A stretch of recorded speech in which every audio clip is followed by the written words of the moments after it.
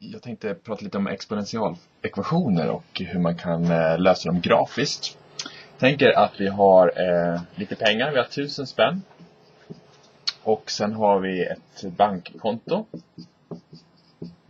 som ger oss 2% per år.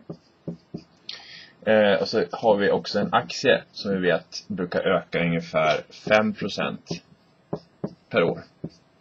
Då funderar jag så här, om vi stoppar in några 1000 spänn på bankkontot med 2% per år, hur lång tid tar det innan vi får 2000 kronor? Eller om vi stoppar in den i den här aktien som brukar ge ungefär 5% per år, hur lång tid tar det innan vi får 2000 kronor? Vad man gör här först, det är att man gör om det här till en förändringsfaktor. Någonting ökar, då vet vi att det är någonting större än 1, va? Så förändringsfaktorn blir ju 1,02. För att egentligen det ursprungliga vi har är 100%. Sen lägger vi på 2%, då får vi 102%. Och 102% är 102 hundradelar. Och det är lika med 1,02. Samma sak här, vi ökar med 5%. Vi har 100% i original och så 5% till, det är 105%. 105 hundradelar är 1,05. Så vi har våra förändringsfaktorer där.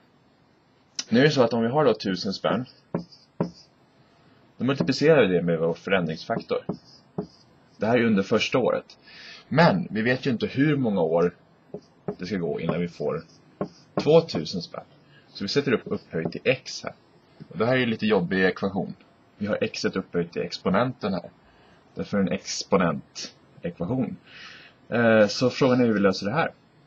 Den andra ekvationen är ju 1000 gånger 1,05 upphöjt till x gånger 2000.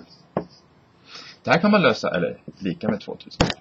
Det här kan man lösa grafiskt utan att behöva blanda in någonting överhuvudtaget.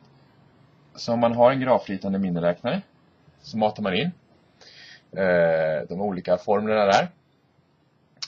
Och det är de två jag har matat in där. Inte 2000 då, men 1000 gånger 1,02 upphöjt till x och 1000 gånger 1,05 upphöjt till x.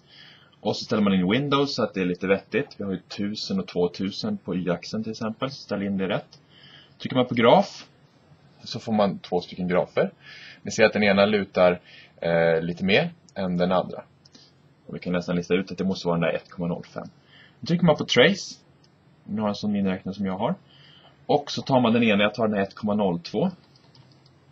Och så tracear jag uppåt fram till att y-värdet blir 2000. Och det blir ungefär vid, ja, när det är 35 år. Ungefär vid 35 år så har vi fått 2000 kronor. Så här blir efter ungefär 35 år har vi 2000 spänn. Om vi tar den andra då, tracear den istället. Så ser vi att det går mycket fortare faktiskt. Om man tittar vad det blir, så redan efter 14 år så har jag 2000 spänn. Så det tar ungefär 14 år.